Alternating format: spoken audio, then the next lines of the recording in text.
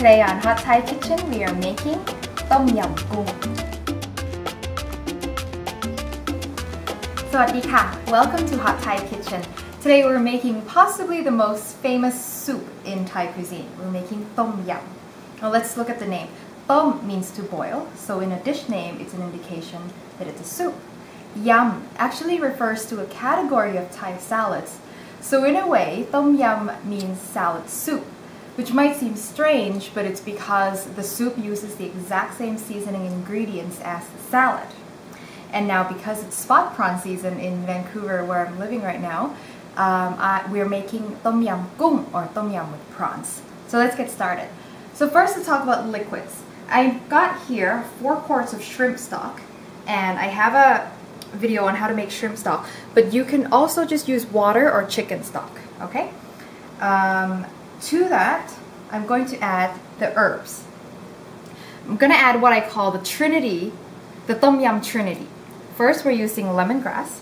Lemongrass sometimes comes trimmed and everything, but sometimes it comes all like this. So how you prep it is you first cut off the top dry bits, and then you cut off the bottom. And then there's usually a loose dry layer that you're also going to remove. So this is where the flavor is. This is where the flavor is concentrated. And you're going to smash it first with the back of your knife.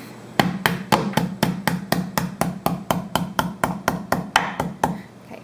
Now this releases the flavors, break the cells of the plants and releases the flavors into the soup more easily. And then we're going to just cut it into chunks.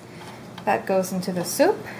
And then next, we're going to have galangal.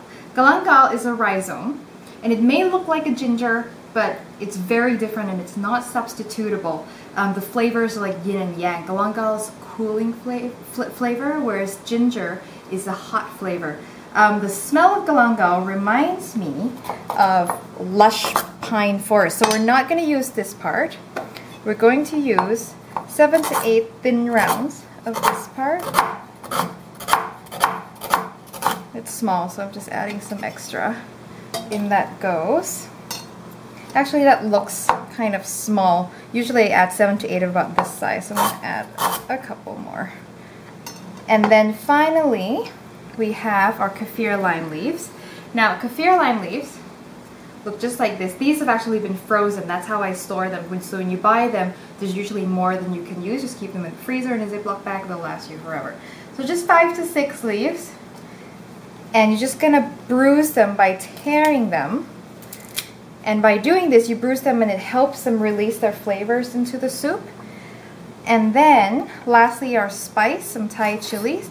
Now, I'm not going to finely chop this, but I will just kind of bruise it a little bit, just crush it. And these have also been frozen. That's how I keep my Thai chilies. Maybe cut it in 2 pieces and add that in there. Now, I didn't want to cut them into small pieces because I do want them to be visible. I don't want people to accidentally take in a piece of chopped chili and that's going to be really, really spicy. This way I bruise it, it releases its spice as it infuses, but there's a big chunk so people can know to avoid them. So I'm going to let this come to a boil and then let it simmer. It doesn't take a very long time. A few minutes after it's come into a boil will do. You'll be able to smell it really well. And meanwhile, let's prep our other ingredients. So the other ingredients, I've got oyster mushrooms here, about 3 cups. The big ones, I just split them into bite-sized pieces. You can use other kinds of Asian mushrooms such as enoki mushroom or shimeji or beach mushrooms work really well. Don't use the button mushrooms though, they don't do as well in soup. So we've got that. And next are prawns or shrimp. So I've got spot prawns here. They came in alive and they're dead now. So what I did to prep them is I tear off the head. And the head I saved for making shrimp stock, which I already did. And then spot prawns, when they're fresh and raw, it's really hard to peel. So I'm just going to leave the peel in. But if you're using regular prawns, you can just peel everything and take them, add them to your shrimp stock. Now I cut the back down so it's easier to eat. And then I'm going to use a paring knife and then butterfly it, open it up a little bit more, check to see if there's any veins. This one doesn't have any veins. And that'll make it cook faster. It'll also be easier for people to peel when they go to eat it. Okay, so I've got about 8 of them right here. You can use more if you want.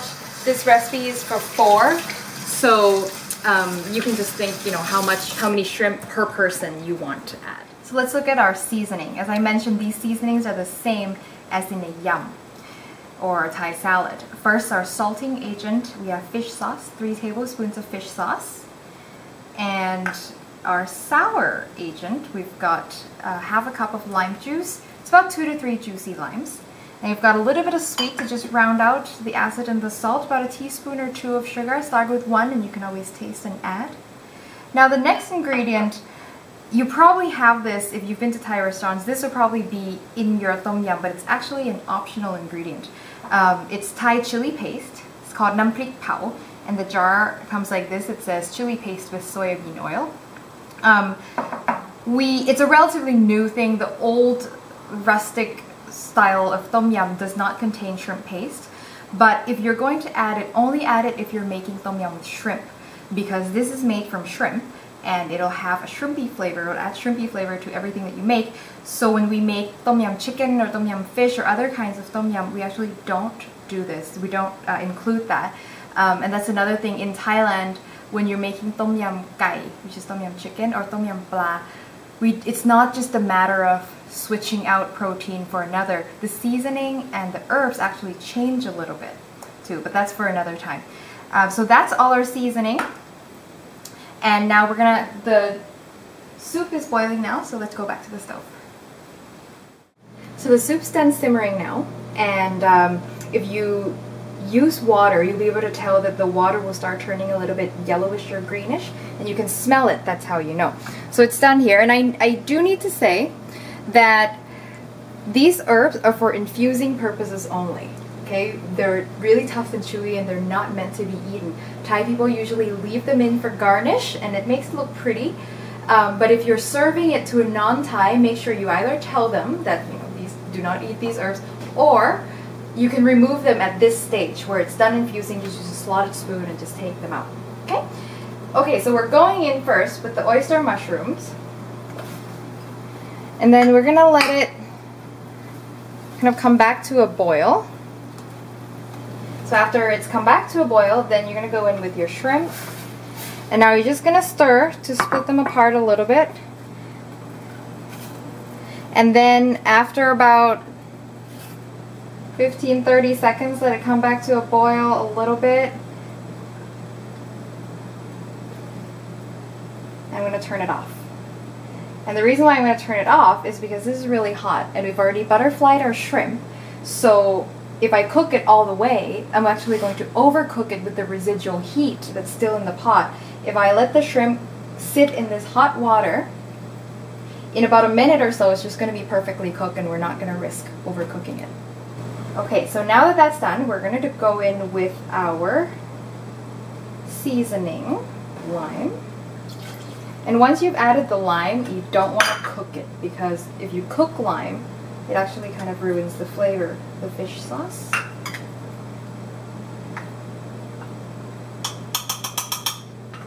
The chili paste. And the sugar. Stir it, making sure that the chili paste is all dissolved. It smells very good. So now we're going to taste it. Always, always taste your food, because when you're cooking with lime, every lime has different acidity. Every fish sauce, every brand of fish sauce has different saltiness, and especially when it comes to soup, the amount of water that evaporates, there's a lot of variables that go into this, so you always taste and adjust accordingly.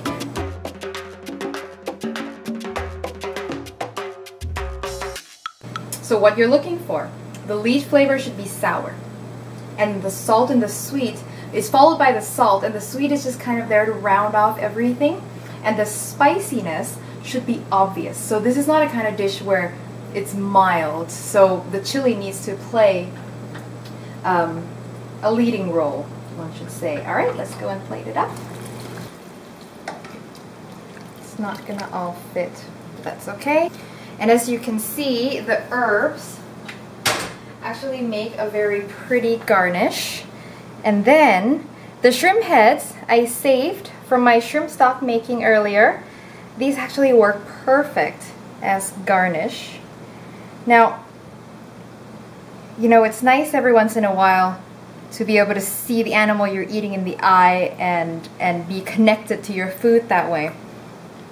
Most of the time food in stores come now with no heads, peel's already gone, no feet, no nothing. It's just the pre-trimmed edible parts. And it's nice every once in a while to see what they really look like in nature. A little bit of cilantro garnish. And then we're done. Our tom yum goong. And thanks for tuning in. I'll see you next time for your next delicious Thai meal.